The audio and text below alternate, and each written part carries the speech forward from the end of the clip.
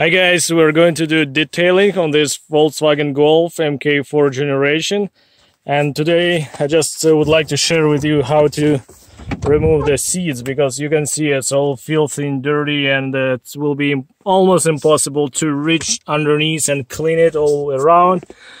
And we removed already passenger seat, and I would like to show you how to remove the seat. That might be handy one day. Okay,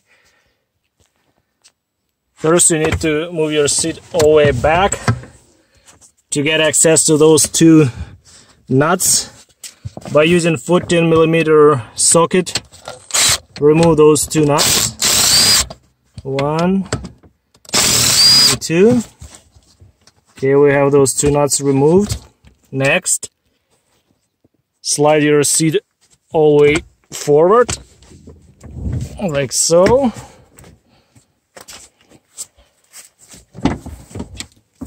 Because we need to get access to those two cover screws, one over here, one Phillips over there.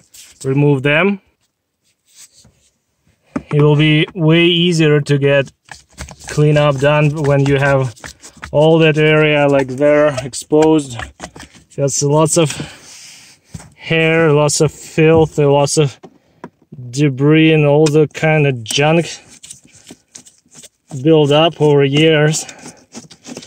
Okay, we removed all those two screws, put them aside like that, and pull those two plastic covers.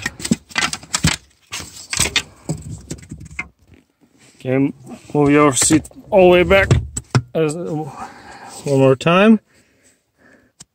Slightly hit those bolts with a hammer to make them loose. See that bracket came off. Now we need to disconnect the airbag sensor and the seat belt connection as well. It's on the side. Push the seat all the way to the back and flip it. Be careful not put any tension on the wires. That's everything's still connected. As you can see, there's the two connections.